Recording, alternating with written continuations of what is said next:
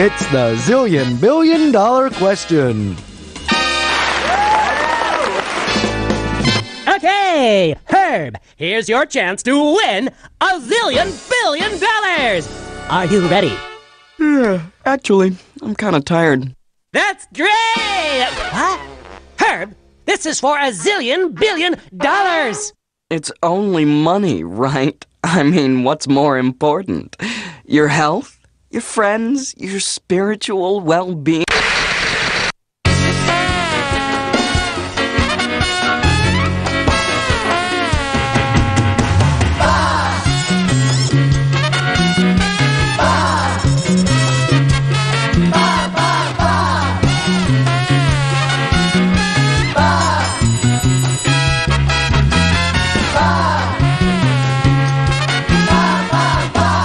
In the big city. Chapter 1. Back in Time. The big city! A hotbed of high-tech technological technology. There's technology for communication. Freddy? Freddy, can you hear me? Barely! There's some nut next to me screaming his head off! Technology for finance.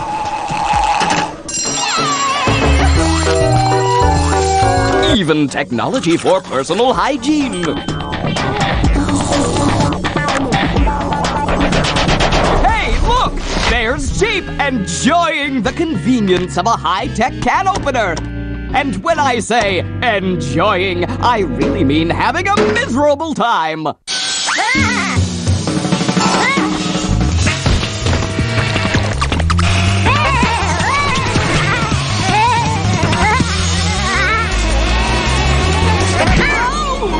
That's gotta hurt! Meanwhile, back at the secret military organization's secret base, General Specifics brightening up the base with a little art. Hi! My name is Art! My! This place is brighter already! What?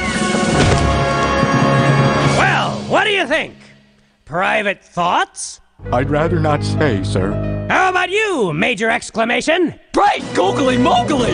Enough making with the unveiled unveiling. I am having something far more available for you to unveil. You are so weird, mad scientist. Angry. So, I have invented something that will guarantee be catching that sheep. A time machine. I already have one. See? The big hand's on the 6 and the little hand's on the 2. Not a watch, you imbeciliated general person! I am talking about a time-traveling machine that is enabling us to travel anywhere in time. If you can invent a time machine, why can't you invent a ray gun that works without a sheep? I am an artist, okay? Did anyone be telling Picasso how to be dancing? Okay, painting, whatever, you are getting my pointedness. Now I am ready to unveiling the time machine. We will be testing it by taking a short tripping 3 seconds into the future, And there. It worked! We're 3 seconds into the future! This is a 1 in a million machine! Actually, it is a 2 in a million machine. For reasons relevant only in Chapter 2, I, the plot device, will casually place this second machine right here. Whatever.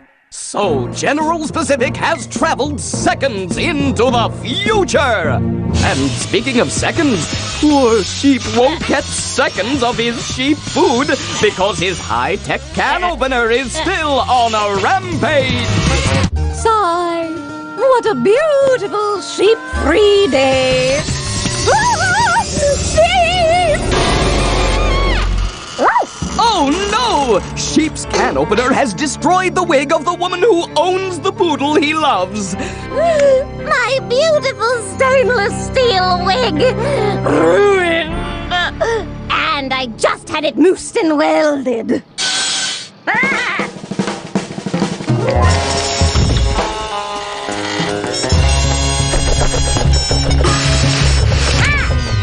My wig!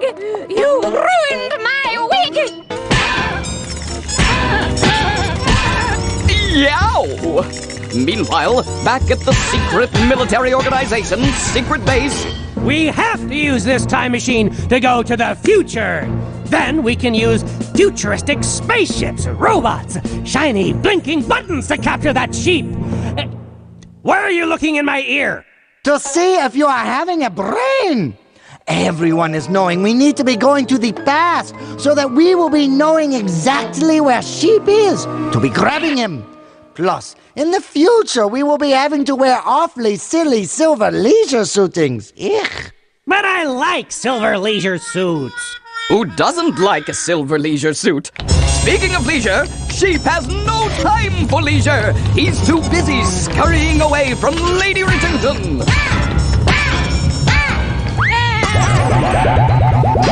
If you're keeping score at home, that's Technology 3, Sheep 0. Hold the phone! Sheep's escaping! Getting hit by that hover bus may have saved Sheep! Hooray! Bruised and beaten, Sheep wobbly and woozily wobbles to the first building he sees, just off screen. To the future! Past! Future! Past! Future! Past! Baby, since Sheep is unconscious right in front of us, we should catch him in the present. Sweet Jiggle Jehoshaphat! Oh no! Has Sheep finally been caught? Will Lady Richardson ever be able to wear her stainless steel wig again? And what about those time machines we wasted so much time talking about? Find out the mind-bending answers to all these kooky questions in the exciting, fantastically fantastic Chapter 2, It Was Many Years Ago! Hey, kid, you need a new cool drink. I do? Something new, something cool, something with shrimp. With what? Shrimpola Cola. Yes, cola and shrimp. Two tasty tastes that taste tasty together. Really? I don't know. Ask Shrimpy, the shrimp that raps. Oh, take it from me. Don't be a wimp. Drink the cola with the taste on shrimp. Waka chaka, ooh, ooh, bubba, bubba, yeah, yeah. Yeah. Wow, that shrimp sure has some fat beats. I want some of that shrimpola cola. What do you think, kid? My brain is burning! That's the 12-week-old sun-dried shrimp. Oh, Shrimpola Cola, now it's your turn. Buy a can and let your brain burn. Waka chaka, ooh, ooh, bubba, bubba, yeah, yeah. Yeah. Word. When last we left Sheep, he was in the clutches of that ridiculously meanie General Specific. And speaking of ridiculous, here's the next chapter. Chapter 2. It was many years ago. I've got you now, Sheep! But first I'll turn in the direction you're pointing. What? Get that sheep! Excuse me. I'm Irv, the accountant for Sheep in the big city. You know, a lot of money has been spent on those time machines we saw in Chapter 1. So to justify their cost, please use one of the aforementioned time machines as your method of escape. Thank you. And remember to file early. We've almost got you now, Sheep! Rats! Oh, I get a little something extra in my paycheck if I provide the sound effects. That was my idea. Saved us 3.8% this fiscal year. Wow! Sheep's landed safely in the big city's past, which is somewhere in Greece. And Sheep likes what he sees. Instead of electronic sliding doors, blue skies. Instead of escalators, green grass. And instead of angry stainless steel wig-wearing, sheep-hating, dog-owning, pretentious, rich meanies, nice toga-wearing people. People known in history booklets as the Are-You-Nots. Look, Johnny! Johnny, look! Who are you talking to? Are you not Johnny? No, I'm Are You Not Stan. Well, Are You Not Stan? Look, it's the moldy fleece. Shouldn't that be golden fleece? What, do I look like I'm made of money? And so, Sheep's invited to swim in the Argonauts' pool of loveliness, shade himself under their tree of sweetness, and frolic on their trampoline of winsomeness. Meanwhile, back where we were. Oh, you must be very careful. This time machine is being very dangerous. You could be catching your pen leg in the chain. Hey! I'm the leader of a secret military organization. I think I can take care of myself. You pedal.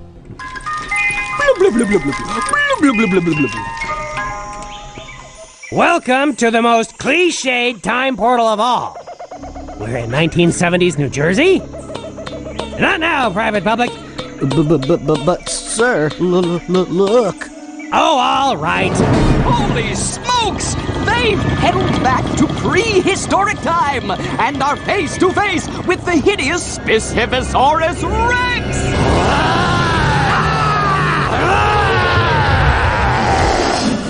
Yes, General Specific and Private Public, we're almost at dinosaur dinner. And speaking of dinner, Sheep is enjoying dinner and a show. Not bad, eh? Bring out the dancing centaurs! I said centaurs, those are congressmen. Sorry, our joke-writing technology isn't that advanced either. Ah, there they are. Would you like to join them in the happy dance of happy happiness? Hey, Sheep! Where are you going? Boy, oh boy, I sure hope you don't need that time machine again. Say 5 or 6 pages later in the script. And speaking of pages, pages are assistants. And General Specific and Private Public sure could use some assistance finding out where in time they are. How's that for a stretch? I wonder what time we've landed in. 1493. Nice watch, Private Public. Thanks. Yes, they've landed at the precise moment when Specifico Columbus reached the shores of the big city. I claim this land for myself. For all the people who talk funny. My plan is to find one sheep, then I go. I'm in, I'm out. Wait just 1 minute. Oh, what the heck are you guys doing here? We're looking for a sheep. That's what I said I'm doing here. I'm gonna make you get out of here. Oh yeah? You and what army? My army, of course.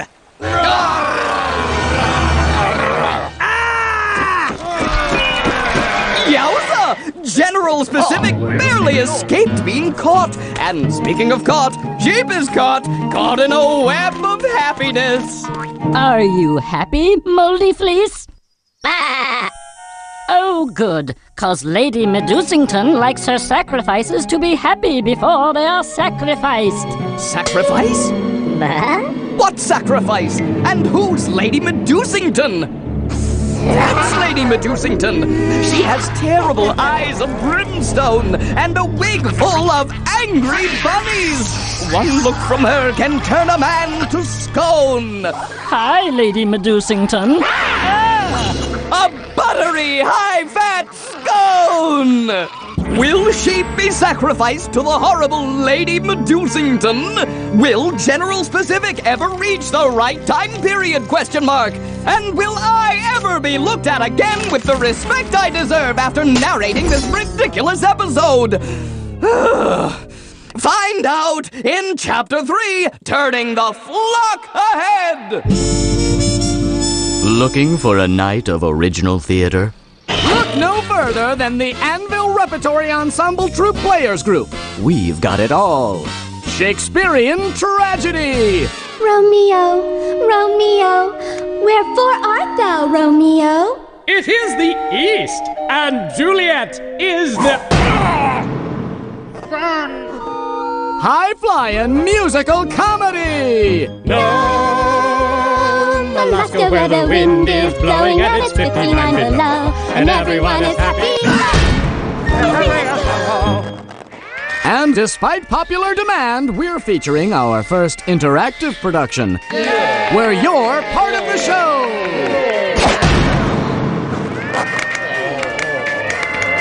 So join us this season at the Anvil Repertory Ensemble Troupe Players Group. It'll be smashing! No, that's drama.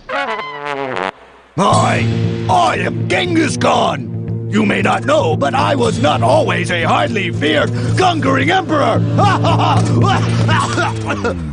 Yes, that is right.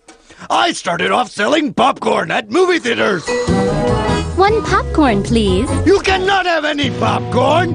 It is my popcorn. I have conquered the popcorn. I have conquered the salt. I have even conquered the imitation butter-flavored oil. I have Genghis, you're fired. Oh? Then I tried my hand at the shoe business. I'll take this in a 7.5. They are my shoes! I have conquered them! I have conquered the bumps! I have conquered the loafers! The open-toe sandals, well, they have partial autonomy. But the sneakers! Genghis, you're fired. Aww! I was lost. That is, until I had a meeting with Myrna, my guidance counselor. So, you seem to like conquering things, Genghis. You're right! I do! Lord. And thanks to Myrna, I became a conquering emperor and conquered the Eurasian steppes. You are conquered, steppes! Consider yourself conquered! You step over here, conquered! Conquer that one! That one's conquered! You are conquered! I got you all! You're all mine! And that's one to grow on. Jeepers! When we last saw Sheep, he was about to be sacrificed to Lady Medusington. Can our hero escape? Only time will tell. Chapter 3. Turning the Flock Ahead. Now that's something you don't see every day. A sheep being attacked by a wig full of angry bunnies. Meanwhile, back with General Specific. It has been proclaimed that whoever pulls out this sword will be the King of England. Next. I did it! I'm the King of England! Okay, buddy. Good for you. Now just put it back and step away from the stone. But I'm the King of England! Sure you are, pal. But let's move along now. How dare you speak to your king that way? I'm the leader of a secret military organization searching for a sheep. I traveled from the future in a time machine, and now I'm the King of England! Bow to me, your king! Security, we got another one. Ah! This is no way to treat a king! I'm your king! Your king! Your sovereign ruler! I knew we shouldn't put one of these sword in the stone thingies in the Renaissance Festival. Meanwhile, back with Sheep.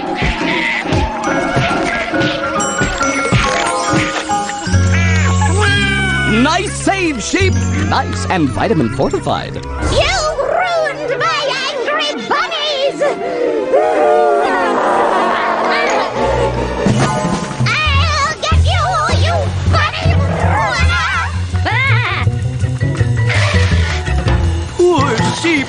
If only he had the technological advantage of a computer! He could email someone for help!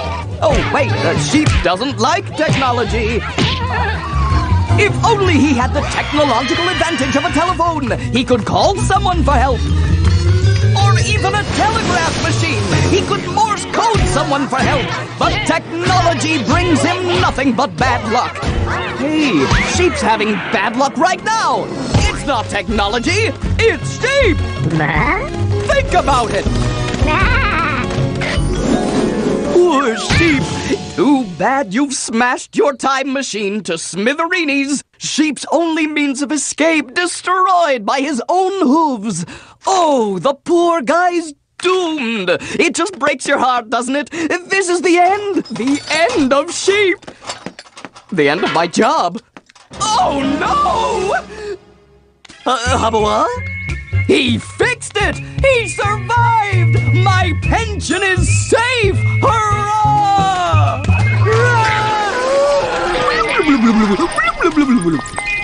There you are! You nasty sheep! So, Sheep has learned a valuable lesson. Technology may not be perfect, but it sure beats a wig full of angry bunnies. And I think that's a lesson we all could do well to remember. And now, a quiet moment of introspection from the ranting Swede. I'll tell you one thing that scrambles my eggs but good. Answering machines. I got one just the other day, and I hooked it up just like this ad in the instructions, and then I said, "Hey, answering machine, you like my new pants?" And it just sat there. And I said, "Well, will I ever find love?" And it just sat there. And I said, "Well, maybe an easier question. What's the best automobile for someone in my price range?" And it just sat there. Now that's not an answering machine, that's a just sitting there machine. Ah, rantings to live by. Thank you, ranting Swede.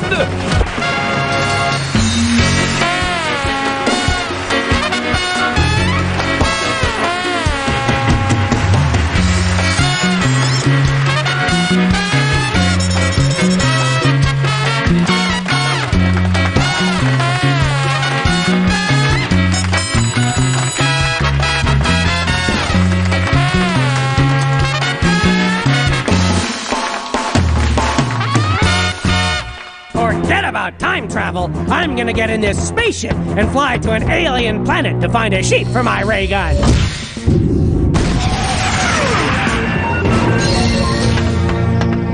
Ah, there's a sheep. What is this? Some kind of crazy sheep? Planet of the sheep? Oh no! It's Earth in the future! Darn you! Darn you all to